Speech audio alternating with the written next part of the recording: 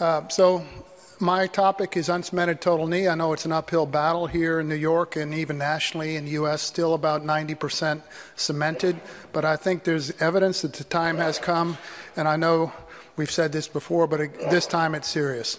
We tried in the 80s with the PCA, but that was, sintered bead, cobalt chrome. We've come a long way.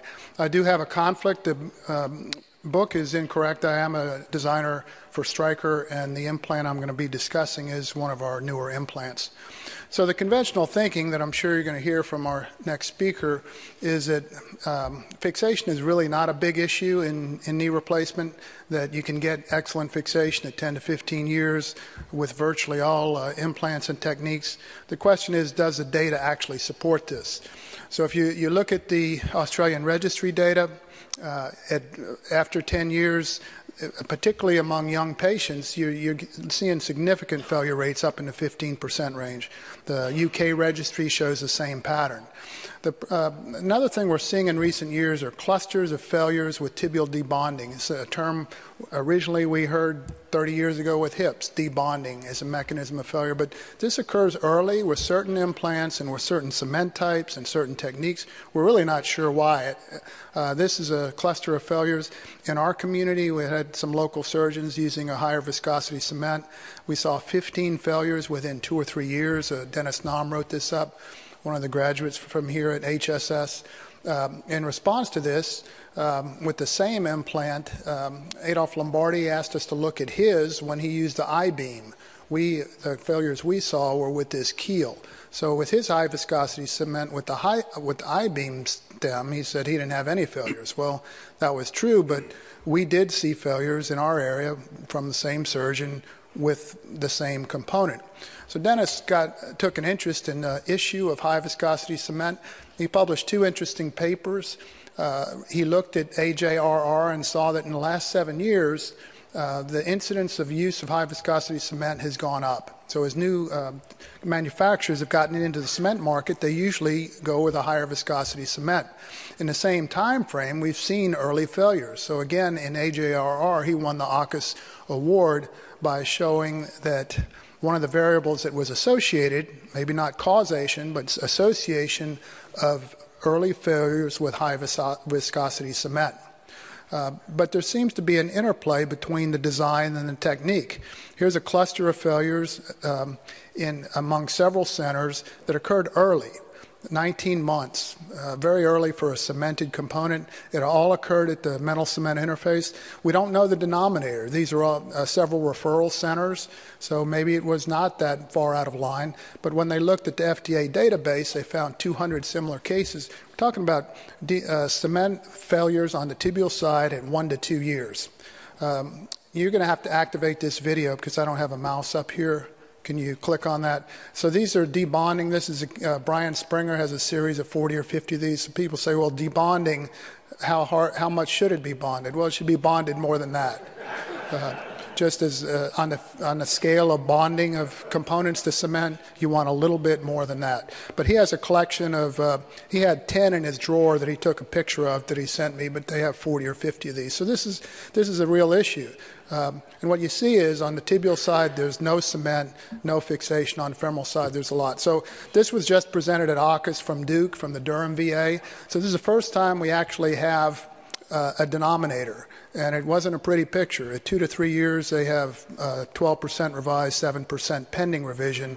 And again, tibial debonding, but only half of these were high viscosity cement. So there's some interplay between technique and design. Years ago, we looked at when MIS became popular. We saw a lot of early failures in the first 2 or 3 years, 45 early failures. So, there are a lot of issues with bone cement. There are too many variables, the type of cement, how you handle it, the type of the component. And most surgeons don't mix their own cement. There's an issue of the cost of the cement accessories. The staff concerns, nurses don't like, our female nurses that are childbearing age can't mix the cement. And the biggest deal is when patients get bigger and more active, the cement doesn't get stronger. So just like we switched on the hip, I think that we have equal appeal on the knee.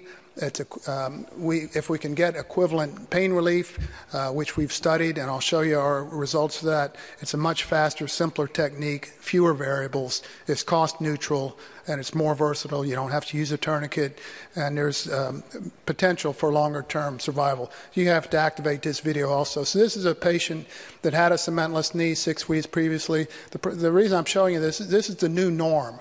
This is a city official in St. Louis. He's 6'4", 350 pounds, young and active. He's actually lost 50 pounds. He's under 300 for the first time since his total knee.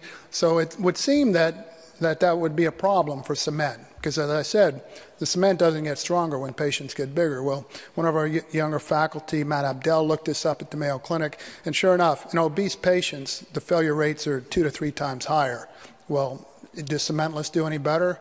Well, this is a comparison of cementless to cemented, CR and PS. Among obese patients, the survival was much better. Cementless PS versus cemented PS, survival much better in obese patients.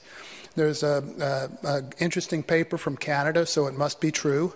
You can't argue with this paper, Rich, because it's from you'll heard of the next guy. This is actually a database review of all the RSA data that showed that cementless components in the long term are more stable than cemented. So this is the guy that you've heard of.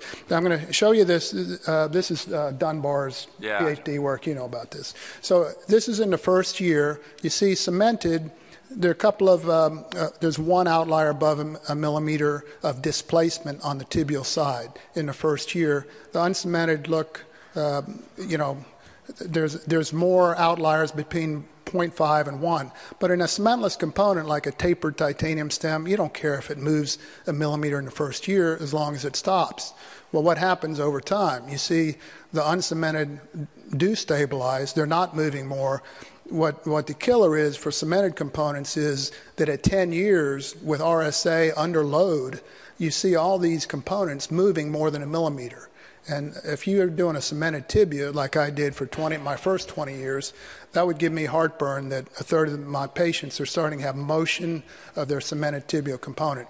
So this is the guy you've heard of, Dunbar's group.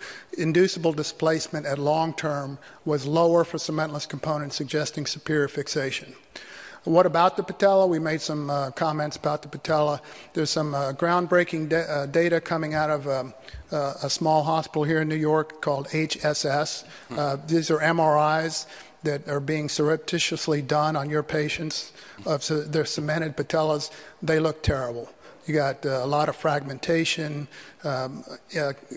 impending loosening. What you really want is the one on the right where it's an intact patella that's minimally or not asymptomatic. So why do uncemented? Because biologic fixation, just like the hip, it's longer durability, it's much more efficient. It's really growing in popularity, and the technology is much better. These highly porous surfaces that encourage ingrowth are mechanically stable. So we did an RCT of these and found that they were as good or better every way we measured them. We saved about 12 or 13 minutes. The blood loss was exactly the same. Every way you measured these at 6 weeks, 1 year, 2 years, every measurement favored the cementless knees. The cost differential nationally is about $400. 2 studies have shown that the time is at least 13 minutes less, and when we looked at the total cost, it's actually less expensive when you consider the cement accessories and so forth. So my current experience with cementless, I haven't had any failure of ingrowth, 1 late infection. Currently about 2/3 of my practice. It's growing rapidly. 30 years ago, the 3 of us had to cement every stem we did with Dr. Harris, including the Canadian fellow on the right. It was a long year. 5 years later, we weren't cementing any stems, and I think that's what we're going to see on the knee side, just like we did on the hip. The attraction is the same, the biology is the same, and I think that the future of total knee over the next decade will be a big switch to cementless. Thank you.